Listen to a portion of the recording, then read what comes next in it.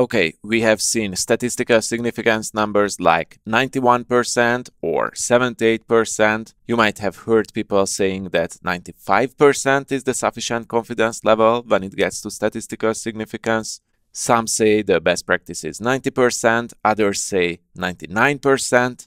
But what's the truth? What is good enough? What is too low? What is too high?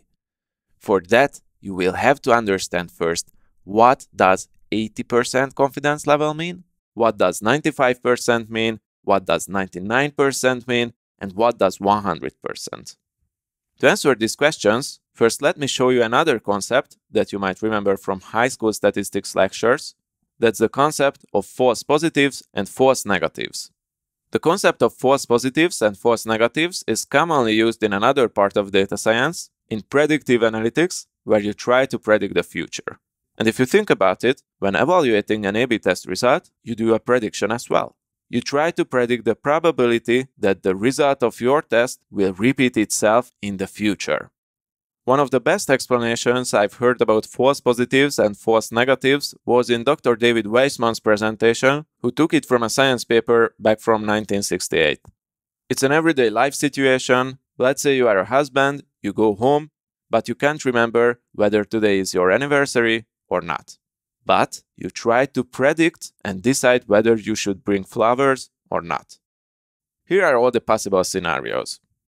It is your anniversary and you buy flowers, everyone's happy. This is a true positive. It is not your anniversary, but you buy flowers, but that's a false positive. Your losses are minimal, your wife gets suspicious, and you're shorter with $6. It is your anniversary, but you do not buy flowers. That's the worst possible scenario. Wife in tears, you in doghouse. And from statistical standpoint, this is what we call a false negative. And eventually, it is not your anniversary and you do not buy flowers, then nothing happens. This is a true negative. Let's see this with an A/B testing example. Our version B seems winning, and we want to figure out whether our winning version B is better in real life too. So the vertical part of the matrix is what we got as a result in our experiment, version B, or new version won or didn't win. We will compare that to what happens after the experiment. Version B indeed has a higher conversion rate, or it doesn't. If version B has won the A/B test, and then after publishing it, it keeps delivering better results, that's a true positive. Everyone's happy, you are the colleague of the month. If version B has won, but in real life it turns out that it doesn't bring better results, or it even brings worse results, that's a false positive. And for an online business, that's a disaster. So it is for your career, by the way, as you will have to explain to everyone that a mistake has happened and that something's off with the promised conversion rate increase, so it's not too good. Version B didn't win on the test, but would have won in real life. That's a false negative.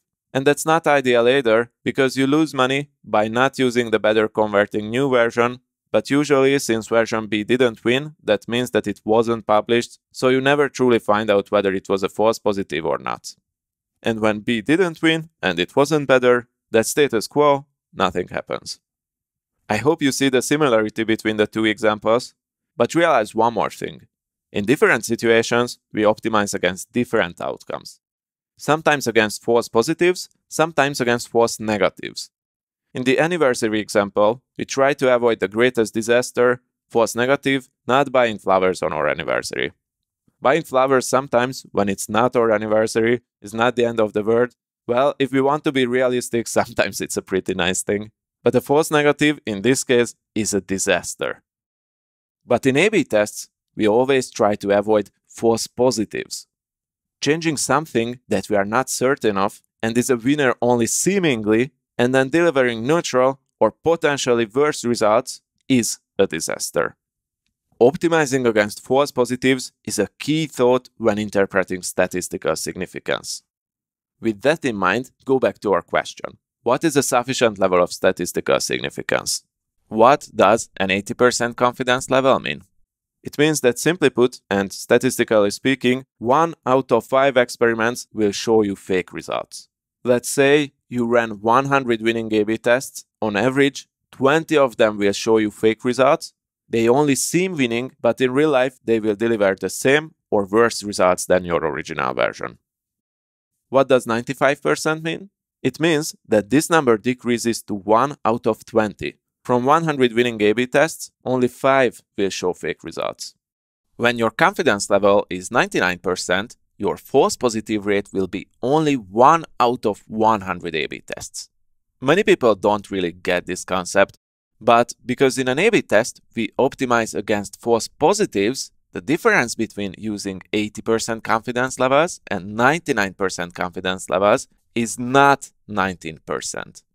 The real difference is 2000%, more concretely, 20 times fewer fake results. That's a real difference, right? With that said, choosing your sufficient level of statistical significance will be your decision. If your risk tolerance is higher, you can go with a lower confidence level number, like 90%. If your risk tolerance is smaller, you can go with 95% or 99%.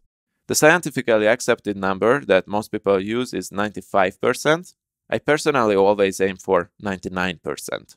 But now that you know the real difference between these numbers, you can make up your own mind. And one last question, what does 100% confidence level mean? In A/B testing, it doesn't exist. Experimenting always contains some sort of uncertainty, and you can never be 100% certain that your results are true positives. But using the right level of statistical significance and the right confidence level targets, you can minimize this risk to be negligible.